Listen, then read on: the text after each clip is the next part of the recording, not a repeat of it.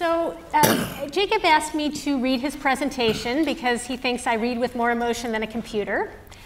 And then he's going to answer a few questions. My name is Jacob Artson, and I am a person just like you. I am part of a wonderful Jewish family. I have a high school diploma. I vote. I like playing sports, and I listen to NPR. The only difference between us is that I communicate by typing, and most of you communicate by speaking. Although our topic is theology and disability, I want to propose that including people with disabilities in faith communities really isn't about disability at all. In my experience, inclusion is really a mindset that each person has dignity and value no matter who they are. In order to include people with disabilities, we have to make our communities places that welcome people of all backgrounds, whatever their gender or race or ethnicity or age or religious background or place of origin, or whether they may be single or in a relationship. If we can welcome people who may be in addiction treatment or had prior gang involvement or whose political views are different from ours, and people struggling with all of the many challenges that life presents, then our communities will be places that welcome people with disabilities too. I think in the end, all human beings want the same thing. We want a place we feel we can belong. I am very blessed to be part of such a community, and I want to share with you some of the ideas that you can take from them. First, let me start with a text that frames the discussion. In the book of Numbers, God instructs Moses on the first anniversary of the Exodus about the Passover sacrifice.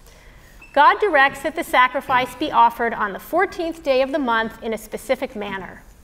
On the appointed day, however, a group of men approaches Moses with a problem. They were ritually impure by virtue of having come in contact with a corpse and thus could not offer a sacrifice.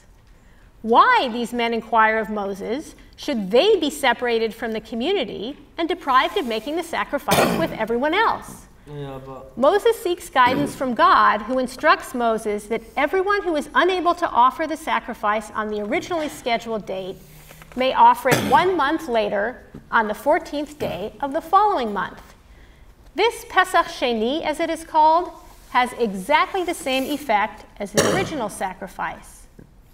Pesach Sheni is a perfect metaphor for diversity. Moses could have responded by strictly enforcing God's rule and telling the men they were out of luck if they couldn't comply.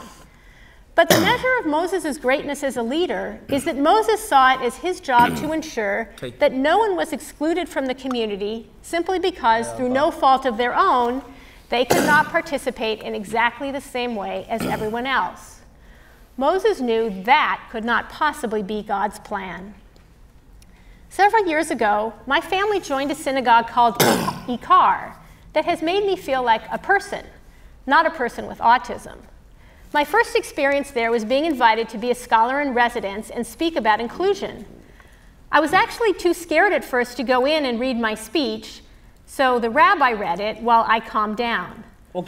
By the time she finished reading, I could see that everyone was truly listening. So I was able to get in front of the group and have a discussion about what it's like to feel excluded.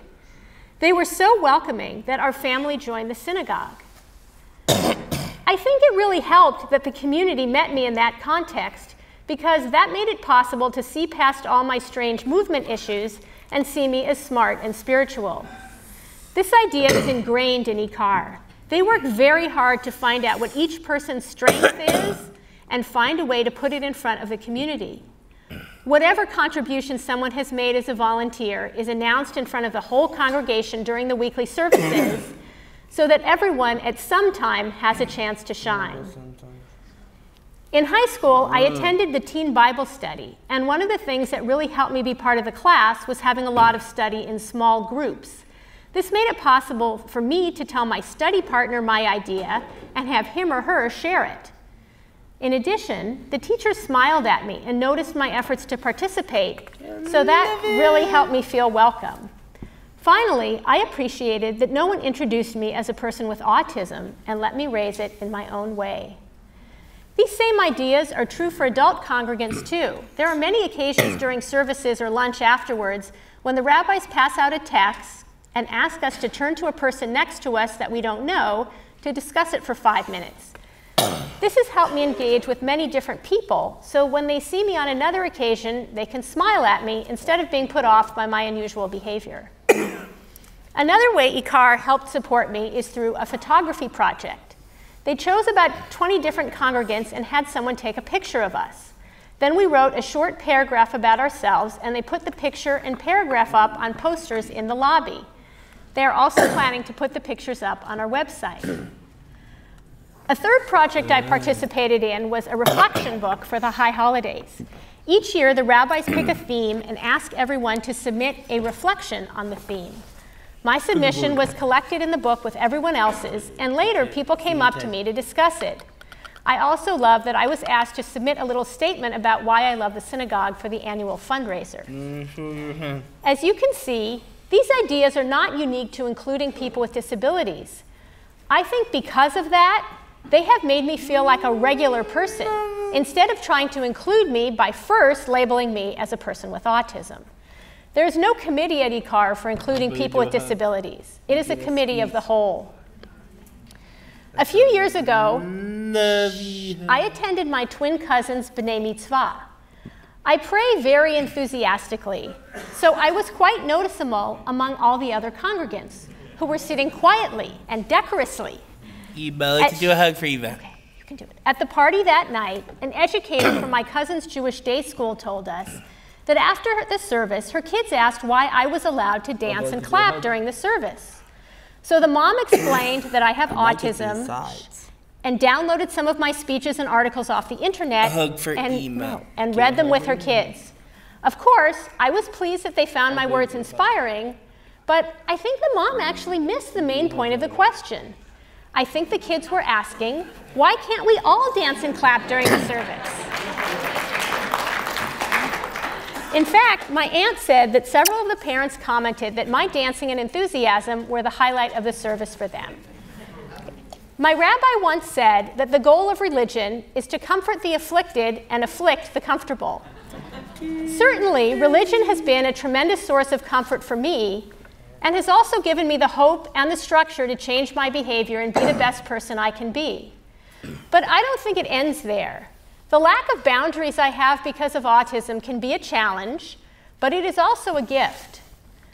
When I pray is one of the very few times in my life that I feel that my body and mind and emotions are all connected, and it expresses itself in joyful dance that allows others to maybe get past some of the barriers that keep them from expressing their joy and spiritual connections. We all have gifts and challenges, and sometimes one person's challenge can become another person's gift. So let's all comfort and afflict each other. I think that's when God truly smiles on us.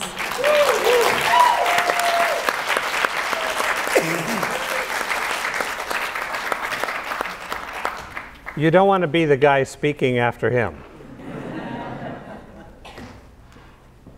And I assume we have a half an hour for the rest of this session. Is that, yes? Good, okay.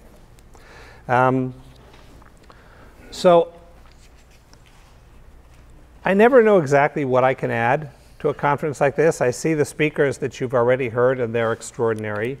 And the ones that are coming are extraordinary too. So what can I give you in 25 minutes that might alter the direction, alter the vector? And so I want to start with a thought. I want us to not think about the world in terms of us and them. Right? You all nodded, but I noticed on the program there are people who are going to tell you or have told you that it's us religious people against those secular people, or who will divide those of us who know we have special needs from those of us who don't yet know that we have special needs. Right? There's any number of ways of dividing people into the wheat and the chaff, the goats and the sheep, the people who matter, the people who don't matter. It's all pernicious.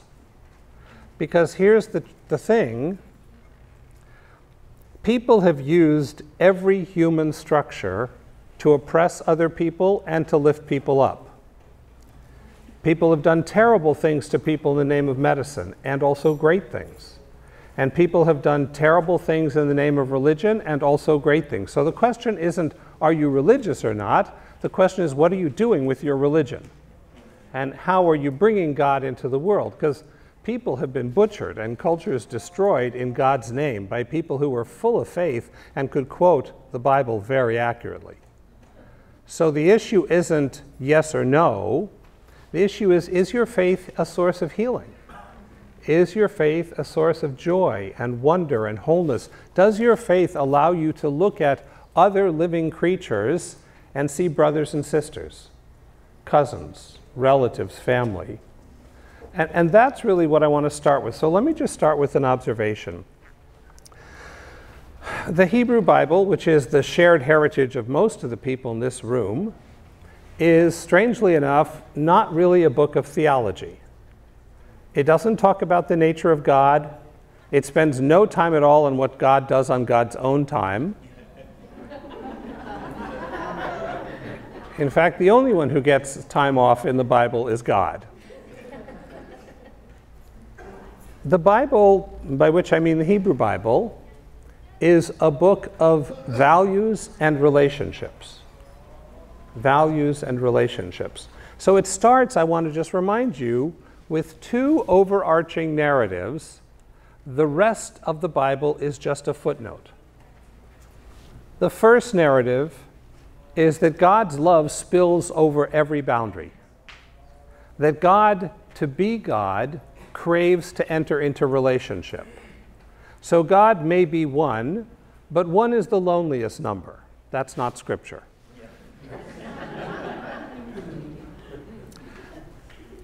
And so God creates the world not out of need, but out of bounty, out of chesed, which is loving kindness. Just a word about chesed. Chesed, the Bible has 100 ways to say love. Chesed is a word that when King James Committee tried to put the Bible into English, they had to invent a new English word by running two English words together, because there really isn't a concept like love that is visible in behavior. Chesed isn't just, you make me feel warm and mushy inside. That's all very nice, but I'd like to see what you've done for me lately. Chesed is, I know you love me because I see the way you've helped me. I see the way you see me. I see the way you lift me up. And creation is an act of chesed. The created didn't earn creation. We were gifted creation. And we were created like the one who made us, not to be passive, but to spread chesed in the world. So God made us to be partnered. And the second great story that launches the entire biblical enterprise is that God cannot tolerate oppression. So that in any contest between a pharaoh and an abominated group of outcasts, God is always, always, always on the side of the despised, the disdained, the powerless, the poor, the weak, and the invisible. Always. So in any situation, if you want a quick shorthand for where's God located, which camp is God sitting in, ask yourself who has the power. Because you won't find God sitting there. So, radical love, radical justice. Now, I know there are other ways to read the Hebrew Bible, because I know that my scriptures have been used to justify empire and power and to create insiders and outsiders, just as your scriptures have been used. So, our question is, how can we use what we've learned about the diversity of human beings and their abilities to help God as a liberator re-enter the world? Fill our churches and our synagogues and our mosques and our temples. How can we allow the recognition that we are called to be partners in that liberation? So I want to share with you two stories. These stories are both found in the Talmud. I had a source sheet on Jewish sources on special needs. It's on that magical page that has all kinds of stuff. At some point you should download it and take a look at it, because I'm not going to read all of it, but there's some really juicy good stuff there. But I want to share with you two of my favorite Talmudic stories. And they're, of course, among my favorite stories in part because I'm Jacob's Abba, so I see the world through those eyes now, but in part because I teach rabbinical students. I run a rabbinical school, and those of you who are seminarians know there is no creature so arrogant as a seminarian.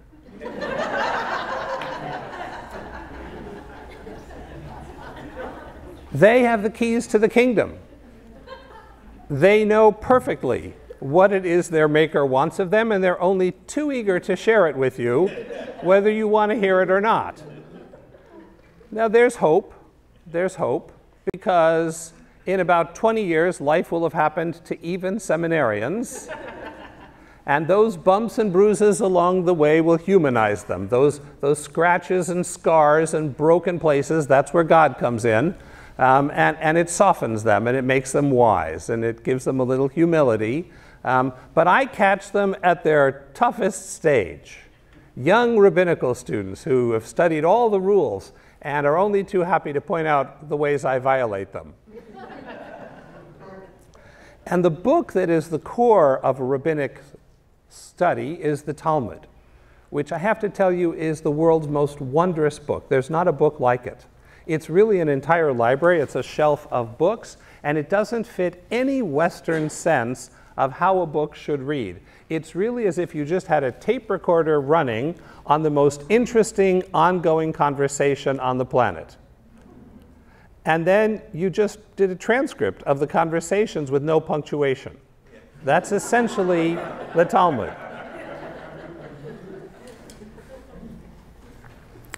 And somebody put the following two stories into this book, which is the core of rabbinical education. So you take these arrogant young seminarians, and here's the story you share with them. There's a conversation going on in rabbinic literature and law, as in all of the ancient world. There's a presumption that someone who doesn't have the ability to verbally speak is not legally an adult human. You understand what I'm saying? By the way, before we sneer too quickly at them for that, you should know that that was Western law 100 years ago, right? So this isn't some ancient corner of the world. I think in part it was the limits of technology. There wasn't the kind of facilitated technology available, so that if you just looked, you wouldn't know that Jacob had a mind. So the assumption is these people, used to be called deaf mutes, those people don't have legal standing. They cannot testify in court. They cannot inherit property. They cannot be legally accountable for their actions. They don't have standing. So that someone anonymously is arguing about that and says, is that possible? And he says, consider the case of two people who were mute, who were the sons who were in Rebbe's neighborhood. I need to say a word about Rebbe. Rebbe is Rabbi Yehuda Hanassi, who is the greatest rabbi in antiquity. He was the guy who edited the Mishnah, which is the core book of rabbinic law out of which the Talmud springs. He was the Roman appointed governor of all of Judea. He collected taxes for them, appointed the judges who served on the courts, and in exchange the Romans allowed Jewish law to be governing Jews throughout Judea. Okay? So we're in Rebbe's neighborhood, and some say these two people were the sons of Rabbi Yochanan ben Genguta's daughter, and some say they were the sons of Rabbi Yochanan's sister. So I want to point out that the story lays it out. We don't know the names of these people, because after all, they're not really people. We don't even know whose parents they have, because it doesn't really matter, because they're not that important, right? So I want to just remind you the context of the story. The most important rabbi in the world, right? In a rabbinic Beit Midrash today, you say Rebbe, everybody knows who he is. You don't need to say a name for that guy, right? So the most important rabbi ever, and two people so unimportant, we not only don't know their names, we're not really sure who their parents are. But our story starts. So whenever Rebbe would enter the study hall to teach, they would enter and they would sit down on the floor right in front of him. And they would bob their heads and they would move their lips and they would just make sounds. Right? And everybody assumed that isn't Rebbe being nice? Look, he allows these imbeciles to sit in front of the whole class where there are serious students, and he doesn't kick them out. That's so liberal. And they're not getting anything. They're just kind of bobbing their heads and making random noises and stuff. So, that's what everyone's assuming. And you also need to know that the way a rabbinic classroom is set up, your most important student sits in the front right. And then it's in order of how your standing is in the class, with the newest or slowest in the very back. So these two deaf mutes, they're coming right into the front. They're sitting right at Rebbe's feet, and they're making these random motions and sounds. Rebbe prays on their behalf, and they are healed. I want to sidestep the issue if they needed to be healed or not. This is just for the sake of the story. Right? And it was found that they had memorized the entire Halakha, Sifra, Sifri, and the entire Talmud. That's the story. Right? So if I could translate that, Rebbe uses the best technology of his time, which is prayer. Right? So he says, "Dear Lord, please heal these people." They're miraculously healed. And it turns out the people who everyone thought were the most empty in the room, they were the two top students in the room. Right? Now, why would you put a story like that in the Talmud? You'd put that story in because in a school which values rigorous analysis and verbal excellence and intellectual sparring and a bit of showing off for whose prayers are longer than whose else's, you want to say to them, God doesn't see what you see. It doesn't appear on God's map of mattering. Right? And there's a second such story. I love this story. So Rebbe, same guy, head of Roman Judea, and Rebbe Chia, his sidekick, are traveling on a journey. So they go to the provinces just to make sure that the tax collection's going fine, the plumbing is working, people are doing what they're supposed to be doing.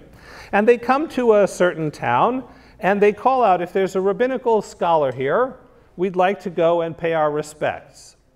And so the locals say, well, there is a local rabbi here, but you should know that he's blind. Now, that's not just in rabbinic parlance a description, that's an invalidation. That is to say, he's really not worth your spending any time with. So Rebbe Chia, loyal sidekick, says to Rebbe, listen, you remain here so you don't degrade your high office. I'll go, because I'm your lieutenant. I'll pay your respects to this local guy, but that way you retain the dignity of your office by not having to meet with a blind scholar. And Rebbe insists on going anyway. And as they're departing from this blind scholar, whose name we're never told either, as they're departing, the local blind guy says, you came to pay your respects to one who is seen but does not see.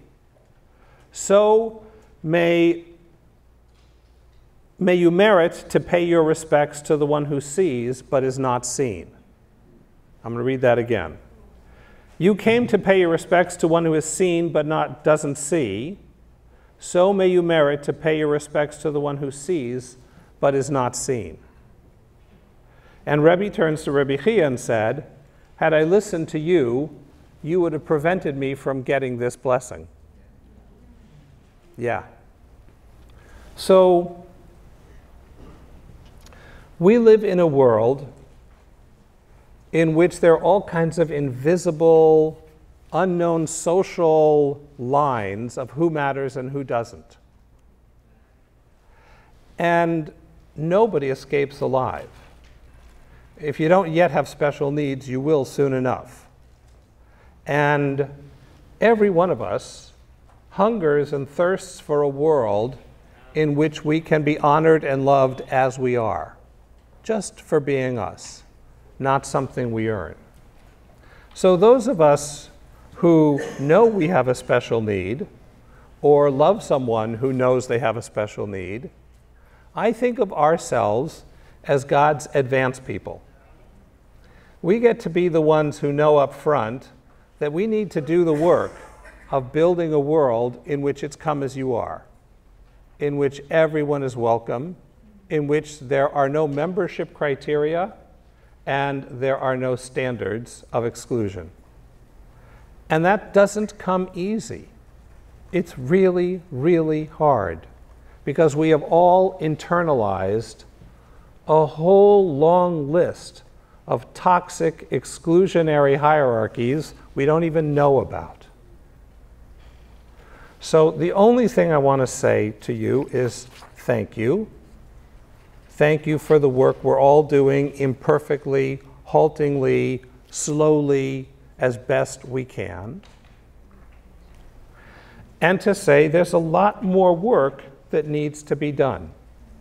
So I'm going to close with one of my favorite rabbinic verses. This is from Vayikra Rabbah, 1700-year-old rabbinic commentary to the book of Leviticus.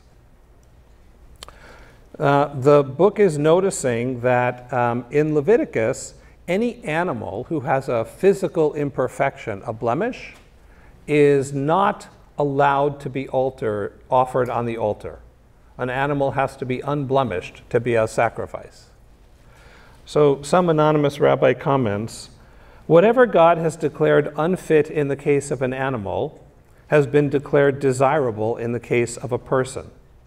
In animals, God declared unfit the blind or broken or maimed or having a boil. But in people, God declared the broken and contrite heart to be desirable most of all. God bless you.